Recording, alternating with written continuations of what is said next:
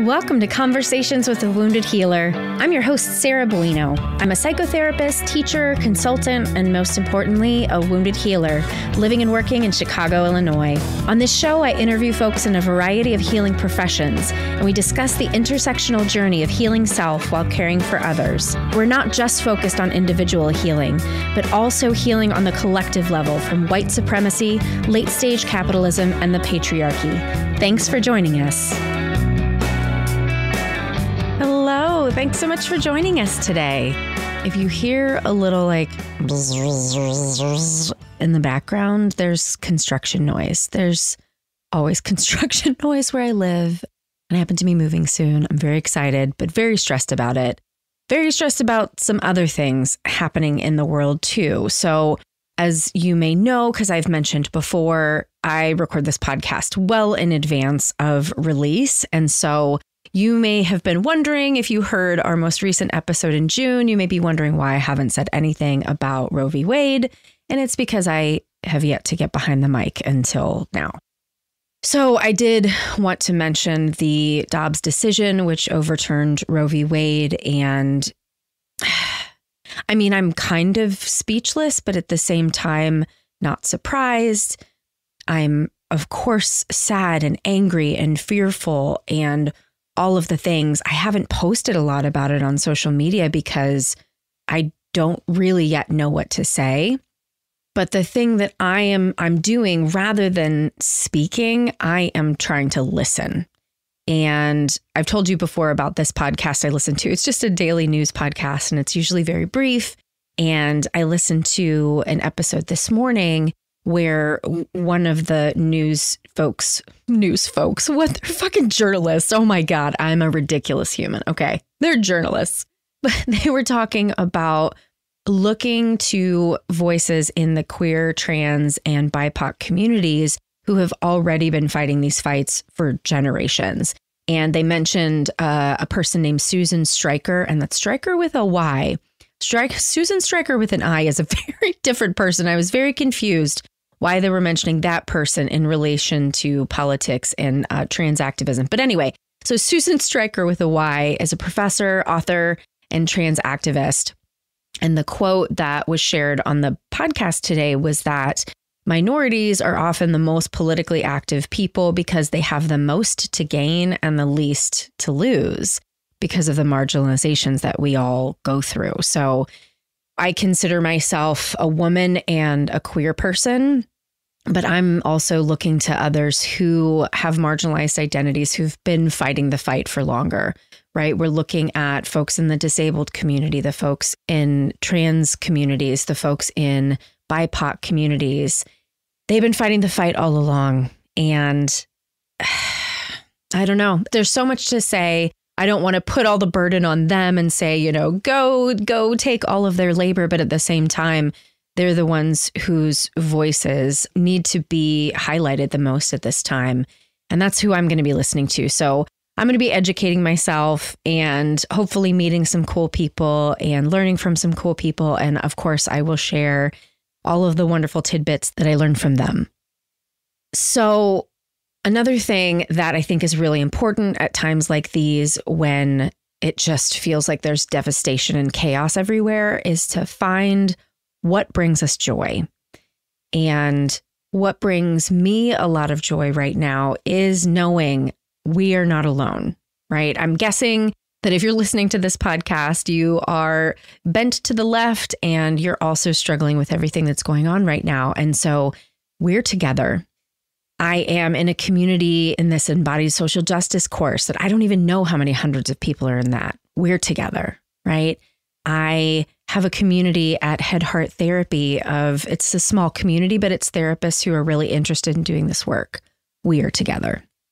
So community is what is really bringing me joy right now.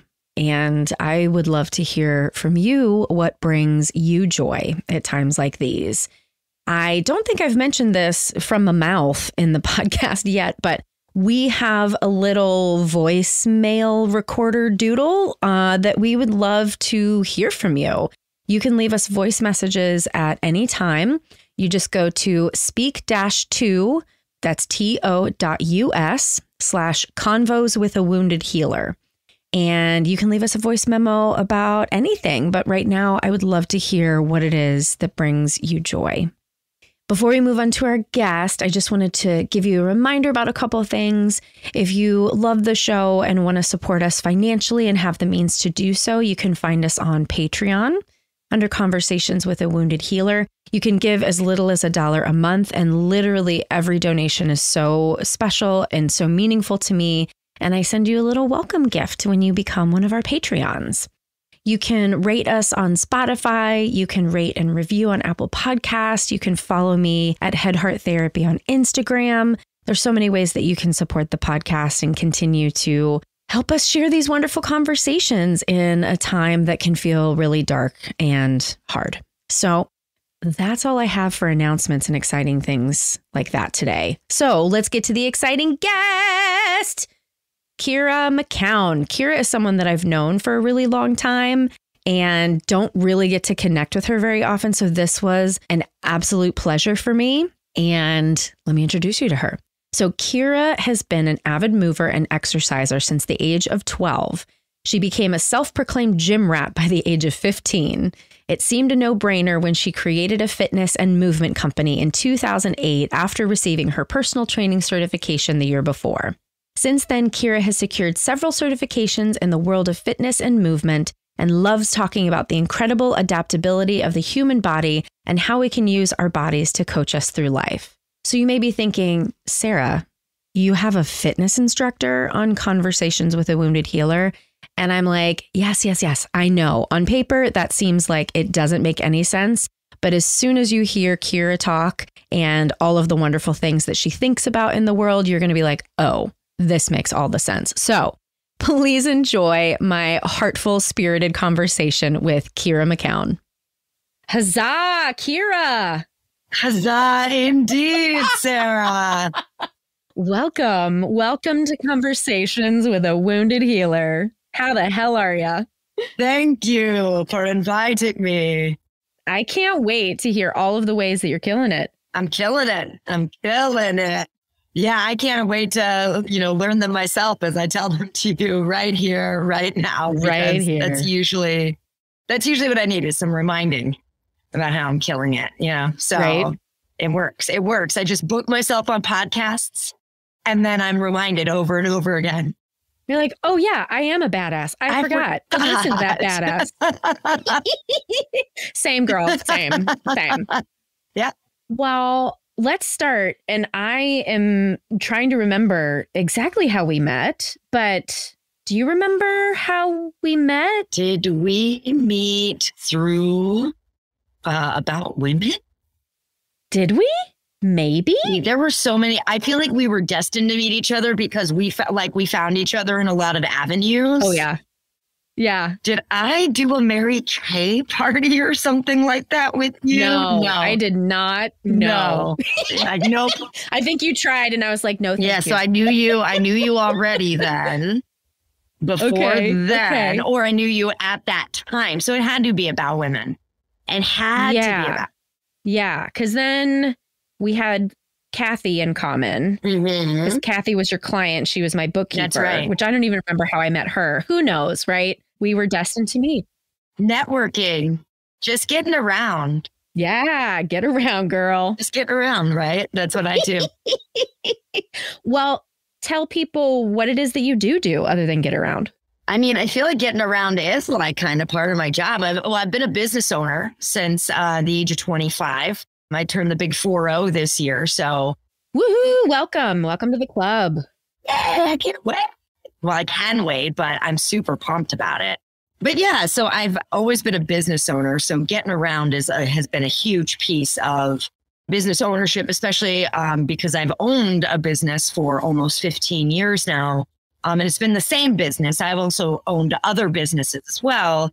But yeah, no business will survive without getting around, at least a little bit. Mm-hmm. Luckily for me, I feel like my getting around was always built into the lifestyle I was already living anyway. Mm-hmm. Yeah. So that kind of made it easier too. So I'm an extreme extrovert. That's a huge piece in business ownership. So I would say that's been the biggest piece of getting around. But the business itself is probably been the biggest piece of my whole adult life at this point in time, So my business is called Comfy Fitness, and we are a fitness company. And we've had over 15 years, probably 3 or 4 different iterations of ourselves. Where we started and where we are today are 2 very different places. But I think that every single step was a 100% necessary step to get us to the next stage of business. So the business I own today, Comfy Fitness, that's nearly 15 years old, is nothing like the business Comfy Fitness I owned 15 years ago. And it's nothing like the business Comfy Fitness I owned 2 years ago, pre-2020, right? Yep. And so all of that has been huge in how everything is unfolded and where I am today. Another company I own is called Kimbra. And Kimbra it's basically a business that creates space for people who are creating things in the world so that they do the things they know they need to do, but they do it inside of a focused community space. So most of the people this attracts are solopreneurs, because so many solopreneurs are really in need of community. They need to celebrate their wins, and there's not a lot of people to do that with when you literally work on your own. Yeah. You have clients and stuff, right? But your clients aren't the same as a business partner, for example, or a team, right? Right. And even a team isn't the same as say a colleague or a friend or a peer. So, that's what we create for our community members at Kimbra, and just help in assessing what they're doing in their projects, completing what's getting done and what's not getting done with themselves, right? And then moving into the next step, because that completion piece needs to happen over and over and over again. And I think it's a big missing piece when we think about big projects that take time, like a business, for example. And then I'd say another big piece, gosh, there's so many things, dude. Another big piece of my life, which is a part of the wounded healer piece though, too. So if you take a listen, you'll know. You probably know where I lean on all of this, but I'm also an activist and organizer in the city of Chicago and have been since 2009. I started my activism journey back in 2003 in a kind of way, but then 2009, I really picked up the reins, and I've been involved in organizing and activism in Chicago since then. So if you check out the documentary, We're Not Broke, I'm featured in it. And that came out, was in Sundance Film Festival back in 2009. Where can we watch that? I think on Hulu was the last place I knew that it was available. Okay. So check it out. It's really cool. It was just before Occupy happened, which of course I jumped on that bandwagon, and then campaigned for Bernie Sanders, and also worked on getting money out of politics through a resolution to get a convention of the states together. So all kinds of work in the political spectrum. I'm now a part of the People's Lobby in Chicago, where basically we work for people, planet first sort of agendas. So that is a really big part of my life, and has been a big part of my life for a while. And then I'd say the last really big piece, and the piece that came a little later in life for me, was the husband and the kid. Right. Which is all fairly fresh and new, and was never, ever, ever, ever, ever going to happen without the healing journey that I've been on personally. Yeah. So I got married 4.5 years ago, and I had a baby just over a year ago. Congrats on the 1-year-old. Thank you. Yeah, she's still alive. Good job. Pumped about that, right? Yeah. She smiles a lot. So that's good too. I'm just I'll take that as a clue that I'm doing okay. Because I don't want to fuck you up. Right. Well, you will, just in a different way. Yeah, exactly. Hopefully she doesn't become a Republican, right? Yeah, that would be the worst. That's what everybody says to me. They're like, yeah, she'll become a Republican. That's how she's going to get back at you. No! Well, I really want to weave your healing journey and the somatics and the activism together. I think that's what my listeners are going to be most interested in. Right. So wherever you want to start with that, bring it. Yeah. Awesome. Yeah. because I didn't even mention what I actually do inside my business other than own the business, right? Obviously. Yeah. So I'm actually a conscious fitness guide and a somatics movement teacher. And what that means is I help people feel their bodies. So how is that useful? Why don't I begin by how I got into it personally? Yeah. So my business partner has always dealt with a massive amount of back pain, right? And inside of our training business, one of the things that we recognized about our methodology that we invented, it was that we were getting people very consistently and reliably out of pain. And now that I have all of the education that I have under my belt, I understand now why we were so successful at that with the methodology we were using. But I just created that methodology so it was easy for my trainers to make up workouts and programs for people. I didn't realize it was actually going to create this whole other thing where we were actually relieving people's pain. So we started moving in that direction with a lot of functional fitness forums and education and all of that. But nothing was really helping my business partner with her low back pain. And I was always hungry for more education, more information in how can I help people move more freely. You know, a great example is like, let's take a squat. The industry standard for a squat is that your thighs are parallel to the floor, right? Really? Yeah, basically, like that's what you're aiming for, quote unquote. Is it? Now I'm like, can I do that anymore? I bet you can. I've seen you squat. I guess I can. Yeah, I guess I can. I don't know. It sounds harder when you describe it that way. I never forget to squat. Oh, good. My butt is burned in your brain. Yeah. So your listeners can't see me putting quotes like it's the industry standard, right? Yeah. A lot of that in fitness is changing right now because we're recognizing that bodies, oh my God, bodies are different. Can you believe that? Oh my God. Ableism? What? It's so wild. So, you know, I would find that my clients would just not have certain ranges of motion and it wouldn't depend on anything like weight or height or gender. None of that mattered. Right. Just randomly because of injury, because of history, because of whatever, certain movements were just not available to people. And I was convinced there is no way that this is not adaptable in some way. Right. And so inside of my business partner's endless journey to find her back pain healing, she stumbled upon clinical essential somatics, which is basically a practice of releasing trained muscle tension that is sitting just beneath your consciousness. We don't know it's there. And there's all kinds of reasons our body holds tension without us knowing it. And one of the reasons, just starting out as a somatics instructor, that I was really after was like, okay, how do we unwind years of recovery from injury? Yeah. And so that's kind of where my journey started, was like, okay, you were in a car accident. Now you have neck situations. Great. Why don't we look at how you're moving your neck, how you're moving your head? Oh, there's a stuckness. Great. Now let's go into that patterning, and through our methodology in somatics called pandiculation, we can actually have a person identify and notice, because without actually feeling or sensing something, we can't change it. Right. Yeah. And that, I think that's parallel in every single kind of transformational practice. It's like, if you can't sense something, you can't change it. Yeah. And so that's what the practice is sensing what's there and then basically inviting the release of it. So that's where I started with that.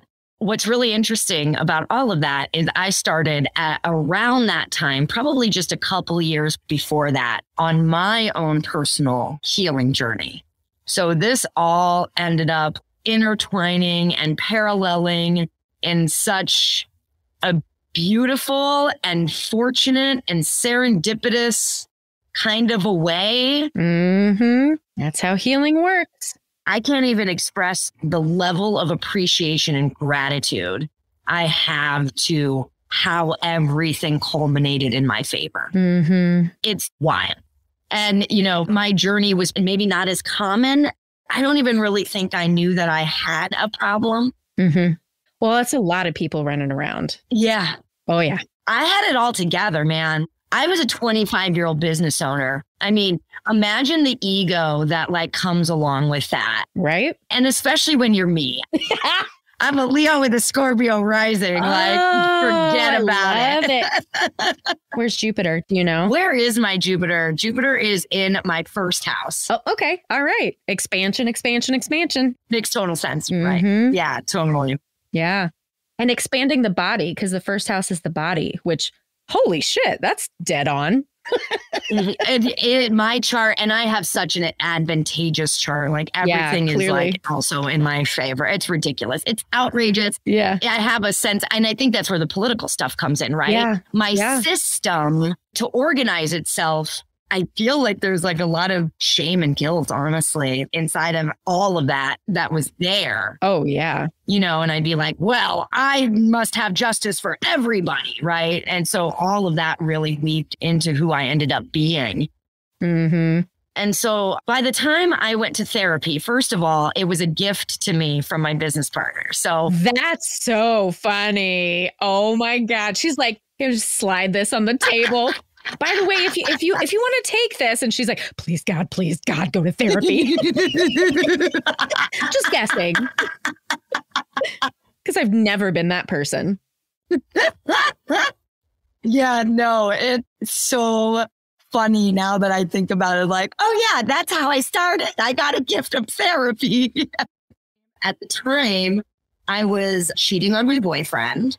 I was just constantly doing drugs and drinking a bunch of booze, right? And I'm a fitness instructor. Mind you, the like dichotomy of the lifestyle that it takes. Mm-hmm. I was like full on party girl. Yeah. Party mode, nonstop. I'm a mud wrestler. I don't know if you knew that, for the Mud Queens of Chicago. I saw you once. Oh, you did? Nice. I accidentally ended up at one of your gigs, and I was behind there was a fence. You were in some sort of area, and there were tons of people in that area. And my friend and I stayed on the other side of the fence where there was a hole that we could look through. And I watched you win wearing some, like, I think it was like a Girl Scout uniform. Yeah, that's right. I'm Brownie Bruiser. Yeah. So yes, I've seen your work. It's fantastic. Yes, that's all I do is win. So, you know. Yeah. Yeah. So, you know, it's always been a big piece of who I got to be, right? But back to, I don't know how we got there, but back to the somatics and the fitness piece. Oh, yeah, that's right. Because I was doing my own personal healing at that time and just kind of honestly just learning that there was an issue. So what did your therapist say? Like, how did you come to this awakening of, oh, shit, I am not in alignment? How did I come to that? Well, there was a piece of me, honestly, that just knew, oh, actually, this is hilarious. Oh, my God. Now I know. So that was not it when I was with that therapist. That therapist, I don't know what happened in that whole therapy scenario where I just don't. She wasn't good. I don't think that we clicked. Yeah. I don't think that there was. No offense. Yeah. No. Yeah. None taken for me. But But some therapists are not good. Not all therapists are created equal. Well, then also, I don't know. Sometimes I got the sense that there was a hang up on the fact that I was cheating, like in having an affair or something, you know, and that I was partying and I was doing all of the things that like you're not supposed to do. And I was working 100 hours a week and I'm completely out of my mind, right? Oh, see, judgment. Yeah, I think that there was a level of judgment there because we didn't even end up getting into, and I think we did 18 sessions together. We never got into my childhood. Yeah. Never even touched on it, you know? So at the time, also, goddamn, there's so many things. At the time, I was also a Mary Kay lady, right? So, yeah, it's awesome. So good. So good. I have this like image in my head of you like showing up hungover, cigarette like draped out of your mouth. Ding, ding, ding, ding. With a Mary Kay like foundation caked to hell, which you didn't do. But that's like what I want to see in my head. And you like have your fuzzy slippers on or something. Like that's the image that comes to me. Oh, I was a badass Mary Kay consultant. I would bring my Mary Kay party on my bike, right? because I crashed my car, of course, I crashed my car. Of course you did. After a mud wrestling event. So then I'm throwing my panniers on the back of my bike with all my Mary Kay gear. And I would bike to my Mary Kay appointments, man. I made it happen. Oh, I love it. So yeah, so I was in Mary Kay, and here's, if you want to hear the honest God's truth of when I figured out that there was something missing. I do. Was when I became a Mary Kay director alongside a couple of my friends who became directors. And they were doing well, and I was not. And I did it for like 18 months, and I'm just like, what the fuck? Right? Like, I have the network. I have the looks. I have the personality. I'm mega smart. Like, I know how to do this. Why am I not succeeding? Right? Which is so funny, because I feel like that was the only reason Mary Kay came along. And I decided to go for directorship, because I was perfectly cozy as a consultant, making an extra $800 to $1,000 a month. It's totally easy. Yeah. And then I was like, sure, I'll go be a director with my friends so that I can show off how awesome I am. And then, like, boom, rubbing in my face month after month. Like, why can't I make this work? Right. And man, that's when I was like, okay, I'm going to go do something about this. I'm going to figure this out. So where do business owners go to figure this shit out? Usually like these big fucking forums, right? Like Tony Robbins, right? That kind of shit. I can't afford fucking Tony Robbins. I didn't go to Tony Robbins, right? I went to Landmark Worldwide. Which is also a cult, but that's all right. That I could afford, right? Yeah, that shifted everything though. Man, everybody's like, oh, are they brainwashing you? I'm like, yes, it's great. Thank God. I mean, it works, clearly.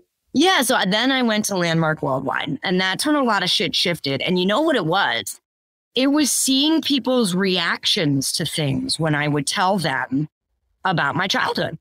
And I'd be like, oh, yeah, well, this one time this happened, and then this happened. And people are like, ooh, right? And I'd be like... And you're like, what? That's not normal? That's not how parents treated their children? That's weird. Right? Or the other side of it, because there's all this sharing, right? Because if you ever do Landmark, you got to be okay with other people sharing a lot of information about themselves, right? Because you don't have to share shit, right? But like people get up there and they share a lot of shit about themselves, right? And if you're uncomfortable with it, that could be interesting too. Right? But yeah, like, you know, people get up, they share all these things about themselves. They would talk about it and they would call it abuse. And my little mind would go, you call that abuse? That's nothing, right?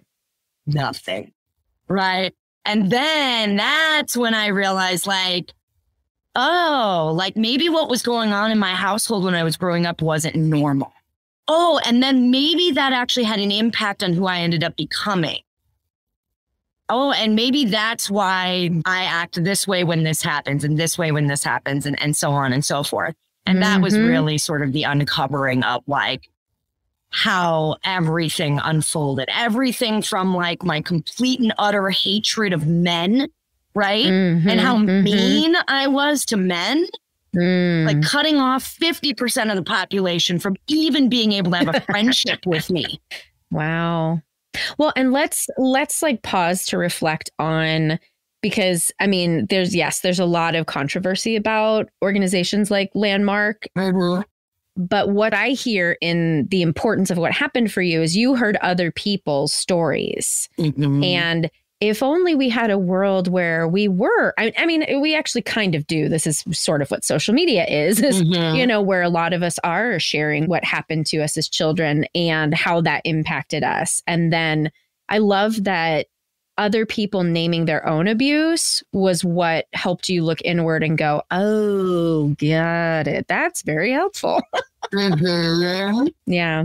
And it happens all the time, even now. Yeah. Right. So I went into my first Landmark forum in August of 2014. And even to this day, people sharing their own experience, it's so simple. Right. It's so simple. I mean, it's what 12-step is too. And it's lovely. And it's lovely because then not only does the person sharing get to be witnessed, right? It's like you have this opportunity to really discover something for yourself and about yourself. And also then because we grant so much more, I mean, and we don't grant that much to be sure, but we grant so much more space for other people and their crap than we really do for ourselves and our crap. And so, you know, when we can start to grant space on both sides of that spectrum, I think that's when real magic can come out. Yeah. And we can actually find not only like resilience and, you know, ways to get through things and coping mechanisms, but really finding ways to like thrive and find joy and everything that's on the other side of it for us. So, and maybe even enjoying the sadness and the anger and like being in a place where we can do that too. So yeah.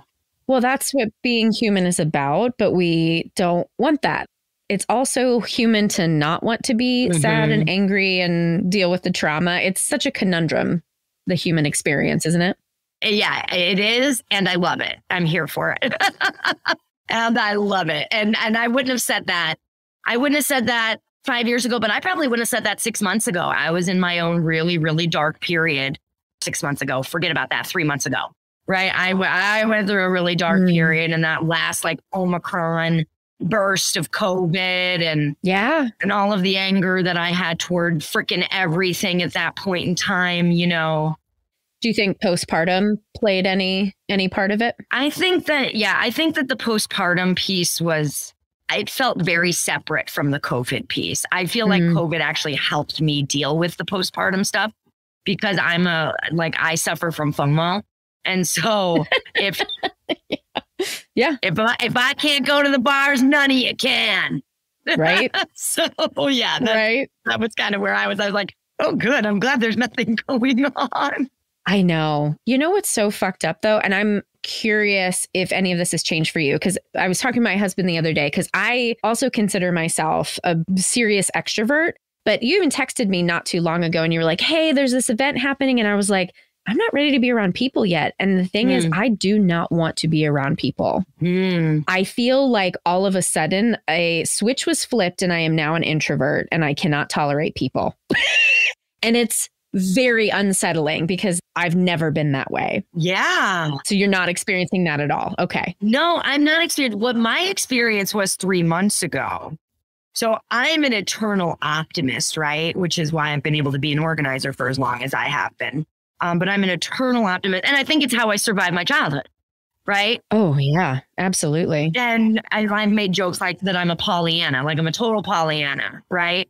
And then there was a period of time over the winter, around the holidays and through the holidays, maybe even through January, where I was just like, I fucking hate people. Yeah. I think people are the worst. Yeah. And I was just like, that is something I would have never, ever, ever said. And I started saying things like, I'm losing my faith in humanity. Yeah. And it's like, and if I'm losing faith in humanity, man, I don't know a single person who had faith in humanity to begin with other than me. Right. Right. So that's really scary to me.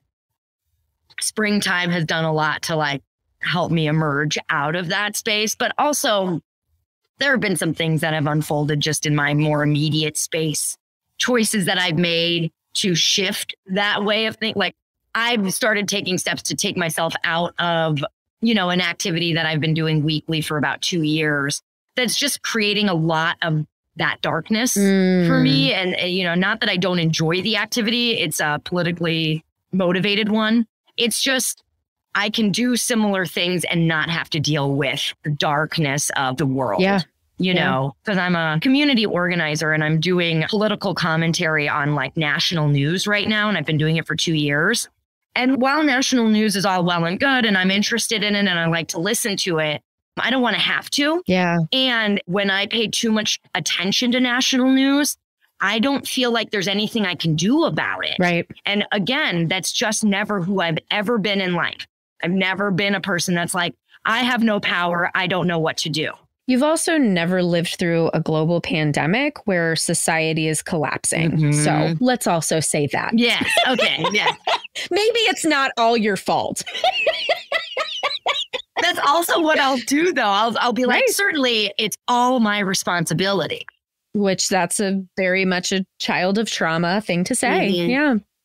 And so I'm like, you know what? If that's not what I want to be doing, but I do want to be doing something inside of media, there's this whole other arm that is for Chicago. And since I'm a Chicago activist, it feels really natural to just go with that. And so, and honestly, since taking those steps and sending out the communications that need to be sent out in regard to making that shift, I have felt lighter. Good. Yeah. That's, I guess, one of the things I wanted to chat a little bit about too today, which is that feeling, that sense of feeling lighter when suddenly you make a choice or something gets lifted off of your plate, right? Because as I was getting my, somatic teacher training and doing my own landmark personal growth, what I started to recognize in a very profound way, and I know that we all hear this, but in a real profound way, is that every single incompletion that exists for us in our lives exists as tension in our bodies. Mm-hmm. Well, you say that it was in a profound way that you were experiencing this. I'm guessing it was in an embodied way, which is what makes it profound. Absolutely. Absolutely. When you can start to really sense into your nervous system, and what we do in somatic education is we basically circumvent the brain. So much so that there's a period in a somatic session for integration where we stop. Yeah. We lay down and we just allow the brain to catch up with what it just discovered about what it's doing that it didn't know it was doing. Mm-hmm. Yep. And I was just so amazed at how very parallel it was with the cognitive sort of behavioral work we're doing in something like landmark or even therapy, right? Mm-hmm. Versus, no, the same rules exist on the cellular level of the body. Mm-hmm. That's why I love any somatic modality, especially ones that combine the top down and bottom up, right? And it's not necessarily cognitive behavioral, but thinking, obviously cognition, being able to talk about one's experience and process it, but to be able to feel it and embody it both at the same time. Yeah. So you created your own little therapy situation by doing those simultaneously, honestly. I really did.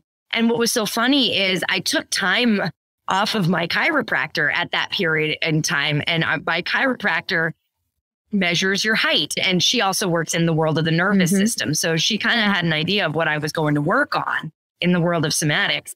When I came back to her after the certification was finally completed a year and a half, maybe later, and she took my height, she goes, "You grew 1/4 of an inch."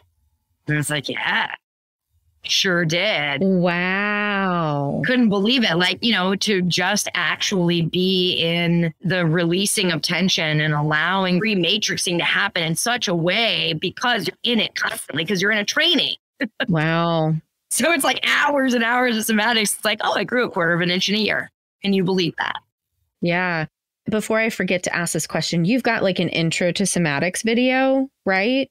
Would you send that to me so that we can make sure to post it in the show notes so that listeners will be able to see that? And because I have a feeling there'll be some people listening to this going, "Holy shit, how do I do this? What is it? Tell me more. Oh my God."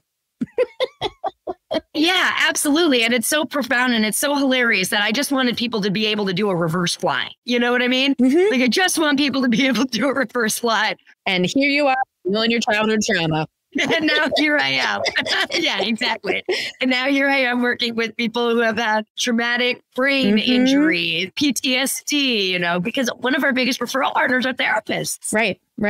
And it's incredible. I never thought that was going to be a thing. That was not the plan. Yeah.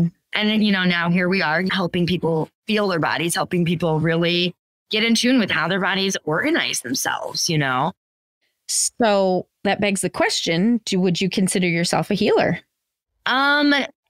Yes, I would at this point, and probably only because I had a client who had traumatic brain injury, who had massive success coming to me, who called me a healer. And I was like, "Oh, yeah, I get it." And she's like, "Are you kidding me?" She's like, "I haven't been able to run in 3 years. And after 6 weeks with you, I'm running." Wow. That's amazing. Yeah, thank you so. And then I like get all like teary eyed because movement is like life to me. Yeah. If you can't move, man, I'm just like, let me help you. Let me help you. Yeah. Yeah. So what about the term wounded healer? How do you feel about that? I kind of have started to think that most people in the healing industry are wounded healers. On the nose. Yeah. Yeah. Yeah. Yeah. And it's incredible because knowing that and being aware of that, I've always thought it was weird that I went into pain, like the relief of pain, because I never really dealt with chronic pain personally. But it's just kind of like where the road took me. But pain comes from tension. Yeah. Tension comes from stress. I'm diagnosed general anxiety disorder. So of course, of course, I would be dealing in a modality that releases tension of the body, right? Yeah. And, you know, I had a therapist, my most recent therapist, tell me like, oh, yeah, you know, all of your exercise, I have a feeling that a lot of that had to do with needing to get out all of that anxious energy somewhere. Absolutely. 100%. And so like I've always used the exercise because I started exercising at the age of 12. Well, and since I've gotten to do a couple somatic sessions with you, I can also say, because sometimes people think, okay, I'm an anxious person, I should be moving all the time. But there's so much value in slowing down and sitting and being with the anxiety that comes up when you're quiet. And that's something that I imagine comes up for people in somatic sessions, right? Because it's painfully slow if you are a fast person. It is. It's outrageously slow. In fact, Yeah. I had a client who I got really pushy. I get really pushy. I'm very good at getting pushy. No. Well, when I really see something, I'm like, hey, listen, I'm not attached. That's how I'll always enter. That's when you know I'm going to try to push you into something. Yeah. Here, listen, I'm not attached to this. And here's what I think that you should do. Yeah. You know, so I did have a client where I basically said that and she tried it out and she was like, I want to like flip out being that slow. Yeah. And in my mind, I'm like, of course, well, think about that, right? Like what's there for you around like slowing down, right? And that might be something important in what you're trying to discover for yourself. But also just with that, understanding that I have to make sure to meet people where they're at. Yeah. Too, right? Because if someone wants to bolt every single time they're with themselves for, you know, a short period of time, then like, well, maybe our somatic sessions are only 15 minutes to start. Yep. And send them to therapy and then we'll send them back to you. Yeah, exactly. Exactly. And that's how it all works. Yeah. Yeah. Yeah. So it's just like, you know, a little bit of titration for those people who have a hard time really being, because the workshops that I teach are like 90 minutes long, which I think is kind of wild. I don't want to be in a 90-minute somatics class. My weekly class is 45 minutes because I don't even want to be in an hour-long class. Listen to me. Like, I'm like singing, you know, so it's like, So yeah, for those of you who that seems like a daunting task, there's certainly something inside of shortening it, doing what you can, being where you are. And I find having movement is really helpful in staying present. You know? Absolutely. I think that there's a lot that people can really connect to in their brains that isn't like just your breath, right? Not that connecting with breath is a bad thing or anything. I don't want to give you that impression. It always makes me anxious. I've never been able to do that. If I have to think about my breathing, I'm going to like explode. Yeah. The only time I'll do it is if I'm listening to someone who is prompting me. And with the somatic movement, what I get to do at any point in time is like, okay, let me shrug my shoulder. Okay, now very slow. Like I don't have to stop and think. I don't have to settle. You know, I can just do it, you know, and it'll get me centered. It'll get me in my body versus, you know, in my brain thinking about why can't I do this, you know, kind of a thing. Yeah. Yeah. Well, if it's okay with you, and I have a feeling it is, I'd love to shift into more of the political stuff because I get the sense I feel this way. And so I'm guessing that a lot of listeners feel this way. Just like you described earlier, this feeling of, I don't know what I can do. I don't know how I can help. And I think that you're a person who probably has a lot of wisdom, not just for what to do, but also how to be with that, you know, how to be with that fear and anxiety.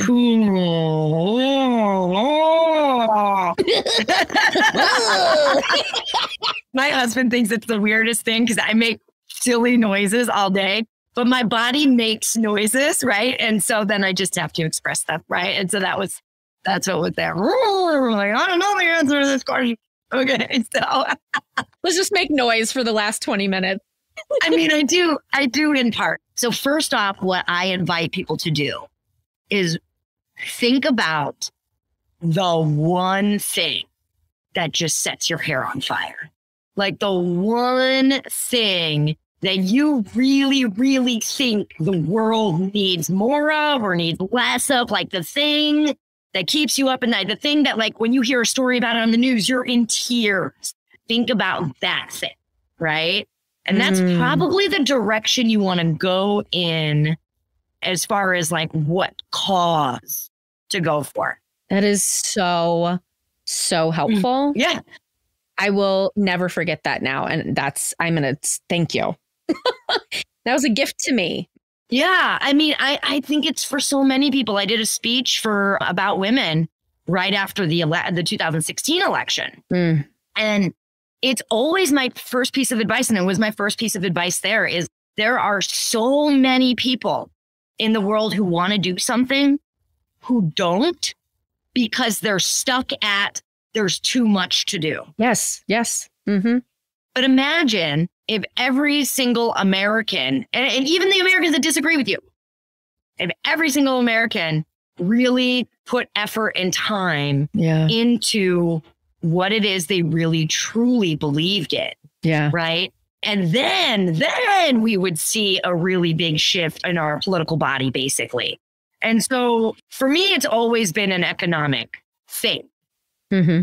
And so when I first got started in organizing, I started the U.S. Uncut chapter of Chicago, which is still active. They still do their own thing. I'm no longer an active part of it, but I started it and I let it go after a minute. But it was about corporate tax loopholes, basically. Mm-hmm. And what we did was we shamed corporations for trying to avoid taxes. Wow. So that's so great. I love it. It was awesome. It was so fucking fun.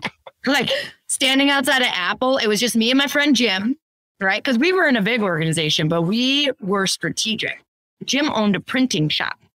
So we got these two massive flyers. Sometimes there were 4 of us, sometimes there were 2 of us, depended on the weekend. And every single Saturday in the summer, I think it was of 2008 or 2009, we stood outside of the Clybourne Apple in Chicago with a banner that was the length and the size of the Apple window. You know how the whole side of the building is a window that basically said Apple, tax dodgers, all of this stuff, and how they were basically lobbying. And then we're handing out leaflets, basically lobbying our government to avoid taxes. Yep. And that effort from U.S. Uncut, we were the Chicago chapter, but that effort from U.S. Uncut actually stopped that repatriation of funding because it was so embarrassing. So was every chapter was going to Apple stores and doing that? They weren't doing that. That was our ploy. Other people were going into the stores and changing the website on the computers. And it was our US Uncut website. And the front page of the website was about how Apple is tax dodging. So then anybody who came into the store who would log into the computer to look at it, the first thing they saw was how Apple was lobbying to tax dodge and bring in billions of dollars, you know. Brilliant. And so it was just this whole very embarrassing campaign. And that was a very small group of people. Wow. Another thing that I worked on was Wolfpack. Talk about small group of people doing really big things, right? Wolfpack, it's a nationwide effort, state by state. We're trying to pass a resolution to get a convention of the states together so that we can get an amendment to the Constitution. So we would pass over Congress to do it because we know Congress is bullshit. Right.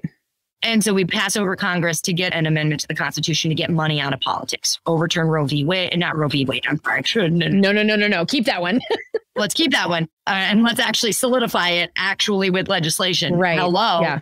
But, McCutcheon, Citizens United. Yeah. To overturn Citizens United. Right. So, so that was another thing. And we passed it in Illinois. We were the third state to pass it. It's still an ongoing effort now in several other states. You see, like, I've always had an economic bent. I did do a little criminal justice stuff because that shit's crazy. Yeah. I can't even think about what goes on in our prison system without like getting so fucking pissed. Yeah. But so think about that thing. Yeah. And then find an organization that's doing something about it because they're there. And now people look at me and they're like, I go to marches, I organize marches, I call people to go to like, hey, are you going to the thing? Hey, are you getting out to vote? Hey, I do all of that. I've done a lot of civil disobedience. I've been arrested. So I'm like the front man, right? And I think that the people like me always get all the glory because we're out there on the front lines. But what people don't see are the people designing the websites, writing all of the copy, like doing all of the artwork for the protests, doing the programming and managing everything that's going on, writing the legislation that we want to get passed, creating the demands that we want, the legal team to get us out of all of the arrest situations we get into, right? There's so much for every single person to do. So it's like, what is lighting your hair on fire and what do you want to do? Yeah. Wow. That's so helpful. It's so helpful because it's like, use your talents. Yeah. Right? That's something that I keep trying to remind myself that I might not be out doing the marches. I might not be doing the text campaigns, but you know what I'm doing? I'm educating people. I'm using my platform and giving other people space to share their platforms so that we can create change. Because who knows how many listeners out there now are going to want to sign up for the People's Lobby or Wolfpack or, some of these other organizations that you mentioned. Absolutely. It's all about amplifying and using the tools that you already have. Yeah. To create the change that you're really dedicated to, Yeah. I even say like on the personal level inside of your one-on-one. Yeah. Everything as above is so below, as within, so without. Right. And so it's like if we as individuals are not doing the personal work that allows us to like look at each other as human beings and not as like some other, we're just going to keep ending up in the same fucking place.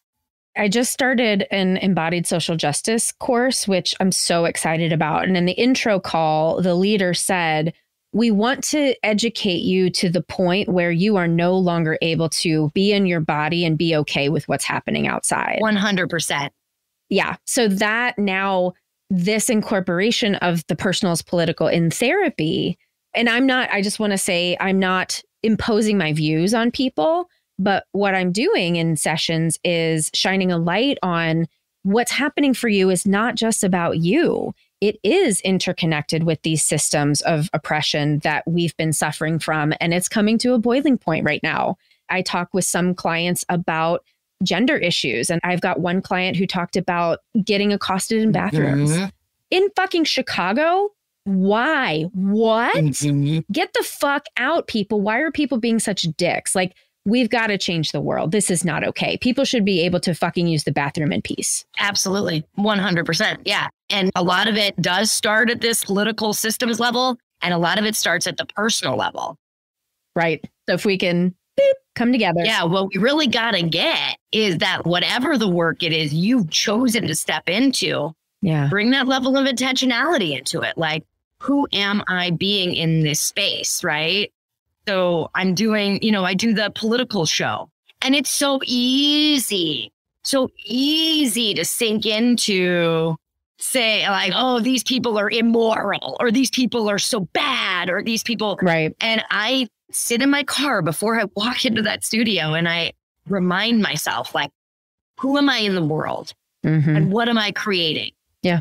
So that when I go on the show and the desire to make fun of somebody comes up, or the desire to hate on somebody comes up, I can still be fully self-expressed around my opinion on something and not attack the human being.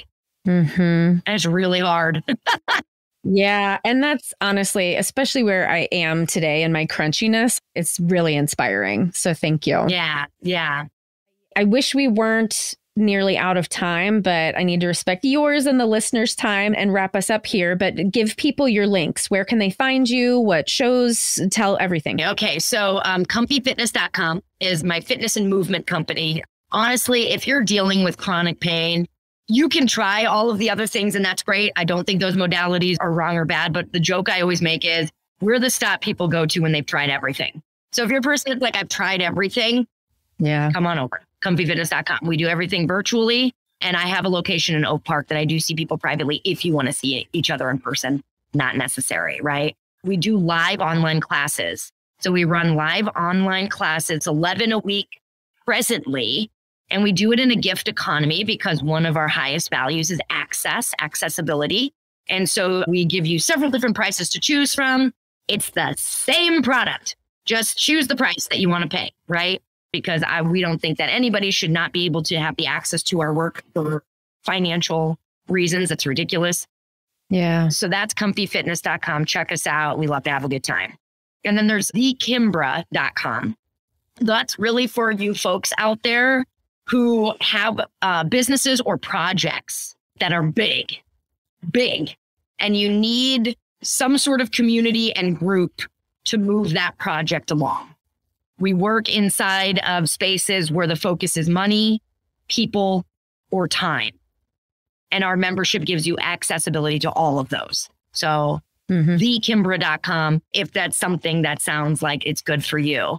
Other than that, if you want to see me on Hardlands Media, you can check me out there. Hardlands Media on YouTube. We're also on Rockfin and Odyssey, which are some of the other like paid subscription platforms. But I'm going to be shortly moving over to Chicago Corner under the same like media umbrella, but for Chicago, very Chicago-centric news and that sort of thing. And yeah, I think that's about it. Cool. And social media is Comfy Fitness, comfy_fitness for Instagram. Pretty easy to find me. Yeah. Well, I mean, we talked about so much, but is there any kind of wrap up, final thought you want to leave listeners with today? Oh, man. Yeah. So many things. But I guess, just remember that your reaction center is about 250 times faster than your action center. And so the sooner you can get in touch with your body, the sooner you can actually use its superpowers to start making your choices in a real way. Love it. Well, thank you so much. So fun. I'm so glad we finally did this. I told you, I thought about it at least a year ago, and I just am disorganized in my planning. So I'm so glad that you were like, hey, can I be on your show? Yeah. I do the same thing. I had it written down for a long time. I really want to go on podcasts because I want people to know about somatics, because this is one of the best ways to amplify this sort of thing. Yeah. And because there's a lot of education that goes into it too. So it's this whole thing. Yeah. Finally, I revisited that list and I was like, let me do all the outreach again, to everybody I know that has a podcast. So I appreciate you picking up, and I'm glad that we got it in. Awesome. You're so great. Thank you so much. Oh, thanks. No, you're great. I'm so glad that we met. Me too. And I love that we have no idea how we actually met. I know. Who knows? It's so much a blur. We just ended up in each other's lives, kind of. Right. Perfect. That's all we need. Yeah. Well, thank you so much for being here, Kira. You got it. My pleasure. Thanks so much to Kira for being our guest today. If you'd like to learn more about Kira, you can go to our website at www.headhearttherapy.com/podcast. As always, thanks to Andrea Klunder and the Creative Imposter Studios for editing, to Ben Mueller for our theme music, and to Liam O'Donnell for our album art. Until next time, bye-bye.